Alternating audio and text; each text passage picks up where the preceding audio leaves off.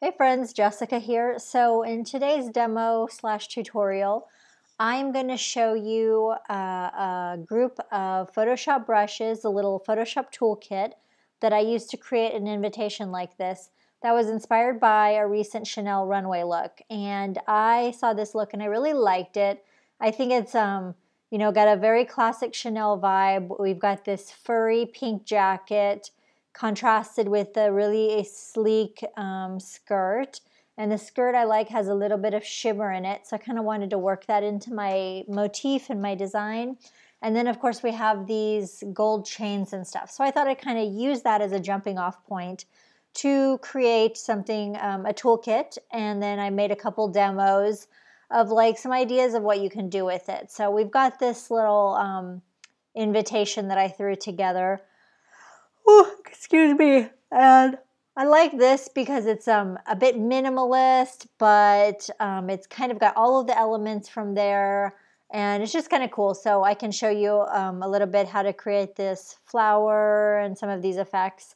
And then what I started off with was just playing with some little motifs like this. So I'll show you all the brushes that are included in this little toolkit. And if you're a Patreon member, you can download that on my Patreon. And I'll have other download options below. And so to start off with, we have got the brushes here. So the first brush is the fluffy brush, and it's preloaded with a color palette in it. But of course, if you look up here, these are the color palettes, and I just sampled them from the jacket here and kind of cleaned them up a little bit, and I've got like 5 pink ones and then 1 black one. But you can always change the color. But I thought I would do something in this kit is rather than have them, I would have the brushes preloaded with a color, because I've got a lot of feedback that a lot of you guys like that. So if you just select the fluffy brush and start painting, you can see, and it's already got the color. But you can always, after you got the color palettes loaded up, grab another color and change it. So that's really up to you. Now this brush I didn't use in these particular designs. I just wanted to keep this one sleek and minimal, but have fun with it. I think it's kind of inspired by the jacket, and it's got that kind of fluffy, woolly kind of look inside the brush. So I think that's really cool. And then I've got this furry brush here. And this one has got they both have pressure sensitivity. So ideally you'll want to use a tablet or something. But and I have the flow taken down, but I like that it's really got that texture in there. And I think it's really cool. And I think you can do some cool things with it. And then I have this black shimmer brush, which you see here, and you can also see on this invitation. And this one is kind of cool because it's also pressure sensitive with the flow. So, and I've got this very subtle black loaded up in here. So if you push down like full strength, you're gonna see that more of a contrasty line, which is cool. I kind of like that black on black and everything. But if you kind of press more lightly, you're going to see it's going to have less of the contrast between the colors, so it's going to be a more subtle stroke. And that's what I used over here. And let's see what else we've got.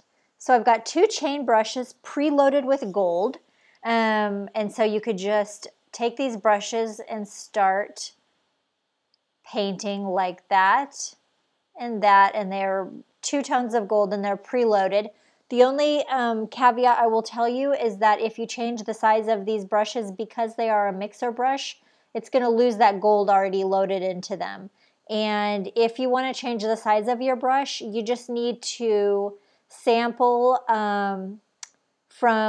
reload some color into your brush.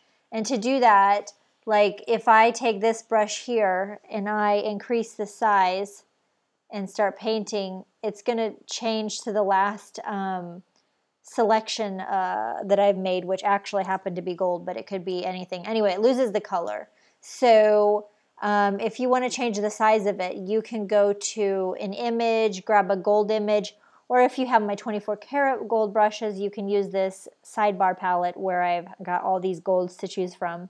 And then Option or Alt on the PC, and then click to reload that brush up there. But if you don't have that collection, you can grab like a picture of some gold glitter or a gold foil or something like that to select and then paint. So you can have a lot of fun with that and select from, sample from your own images and everything.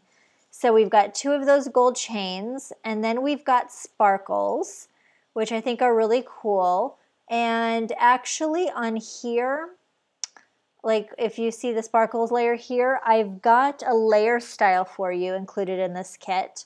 And this is one of my Creators Couture layer styled, which is like, I think it's like the lightly encrusted. So what I do is on the layer style, I create a layer, add the layer style, and I'm going to, I will have this. You guys can download the sample file so you can copy and paste the layer style from it. So you'll have that available. So I'm just going to cut this layer here. And what I'm going to do is grab the sparkles brush. I've got my regular brush because I don't want the color changing.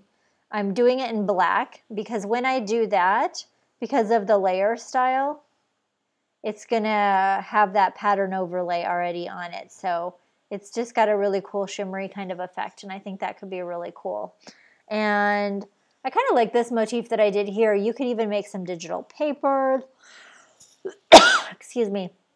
You could do a lot of things. I added some flowers over the top, but even you can make some very chic like digital papers and like just make some black stripes with black and pinks, some of these stripes with gold chains in between. I mean, you can do a lot of different things. So it's just all about giving you this kind of toolkit, this kind of jump start, and then you can create whatever it is you create with this.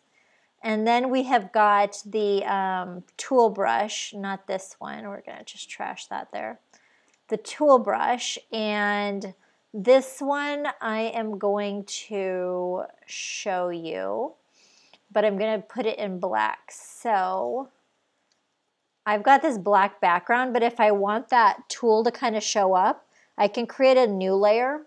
And then what I do is I'll grab my gradient tool and then grab like a lighter gray color, click OK, and I've got my my gradient as foreground to transparent, and I'm just gonna put a little gray over here, which kind of looks like a light, which is a little cool. And then I'll create a new layer over that and grab my tool brush. I'm gonna put it in black and then make a little paint. So you can just, have some fun with that. Maybe you'll use it like over a pink or a different color. I could put this, make a new layer, and kind of, you can have a little fun with it. So I just put that in there because I liked the tool, the pantyhose kind of thing, and I think it works with the motif really well. So you've got that brush. And then you've got this flower center brush, and what I'll do is I'll show you, do a little quick demo here. Turn that off. I'll use this as my scratch pad. So over here I created this layout, and as you can see you have all the elements. You've got the chains. I have like a pink stripe. I just wanted something a little bold and graphic. And then I've got a little flower kind of motif going on over here. Some chains, so you can kind of see how I'll put it together, so you don't have to do, I'm not going to just do it one by one. You already kind of get the idea. And but I'll show you how I made the flowers, and it's just couldn't be easier. So I'm going to go pop over here, and I'll just create a new layer on top of everything. I'm going to grab my furry brush, and I think I'll grab like this first pink color, and I just draw a little like petal. So I made these by just making like 3 petal shapes, 3 petals, and so you could use different color pinks like that, just spice it up or whatever. So I just simply like I did over here, made like a three petals coming together. And I like that little bit of transparency around the edges. And then create a new layer over that. And I added this 24 karat gold layer style to the layer first. And I'm going to grab this flower center, and honestly, it doesn't matter what color I put it in or whether I use the regular brush or the pattern stamp brush, because I've got a gold overlay on it.